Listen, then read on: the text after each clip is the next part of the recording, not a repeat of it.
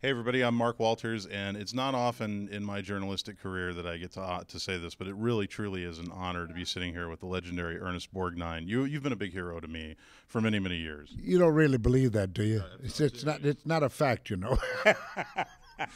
We're here at DragonCon, and you know, the first thing I want to ask you, because, I mean, just watching you walk up and down the hallways and talk to the fans and everything, in this business, in the business of Hollywood, you really have this reputation for being an incredibly nice man and someone that is just, you know, generous with your time. How do you keep that sort of nice attitude in a business like that?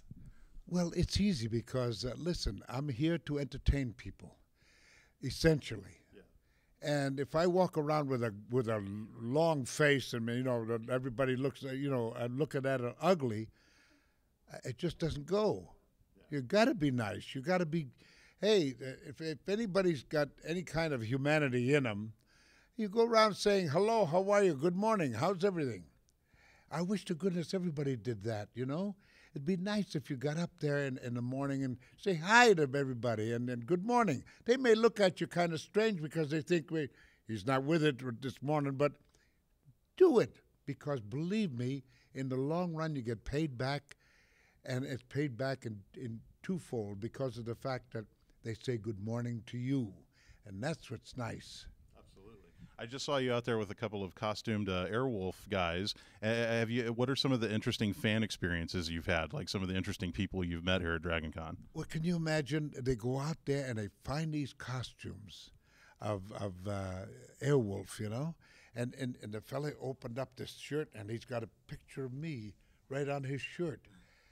Now, you know, you say to yourself, well, wait a minute, is it really that important to him that he has something like this?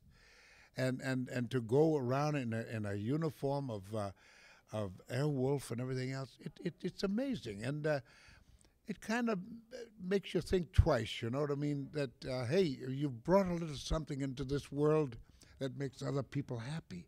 And you got to remember that.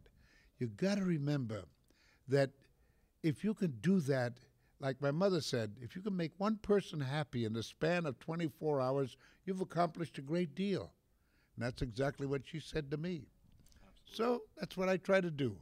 And we just recently saw you in Red, which I loved seeing you back on the big screen like that. And are you still doing SpongeBob SquarePants voiceover, or is that kind of done at this point? Whenever they call me, you know, they don't call me enough because I'd love to do it. And, you know, when I go, evil, the kids go, oh, wow, that's him. It's the darndest thing you've ever seen.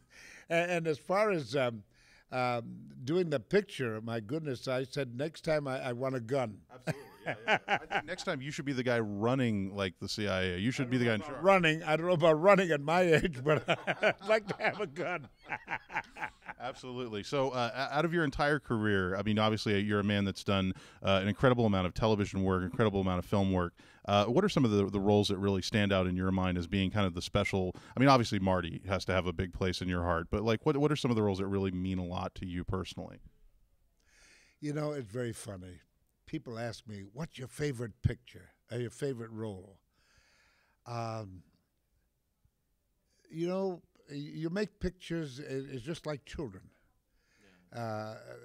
You take a love to them because you say, hey, gee, that was a nice shoot, you know, and you always have nice memories about it, and it's like children. And so I always say I don't have any favorite, but they're all my favorites, you know.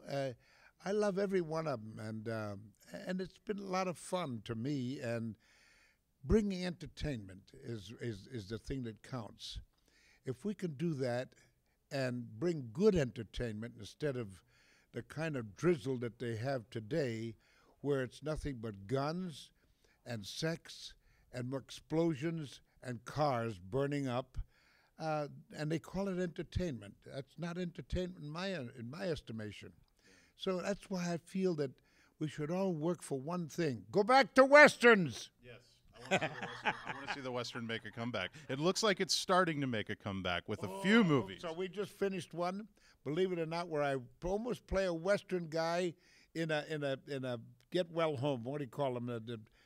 These homes that take in these old men. Like a nursing home or like home, you know, assisted living. Yeah, and we played it like a western, you know, a bad guy against a good guy and everything else, and it was wonderful. You know, it's everything but the horse. Everything but the horse. And it's wonderful. And the name of it right now is called "The Man Who Shook the Hand of Vincent Fernandez," and it'll be coming out next year. And I tell you, it's going to be a doozy, a good one. You know, Ernest Borgnine, I think you're an inspiration to not only actors but people in general. And absolutely, sir, I cannot tell you, this is from my heart. It is an absolute honor to speak with you. So, Ernest Borgnine is the man. Thank you. Pleasure, sir. Thank you. All right.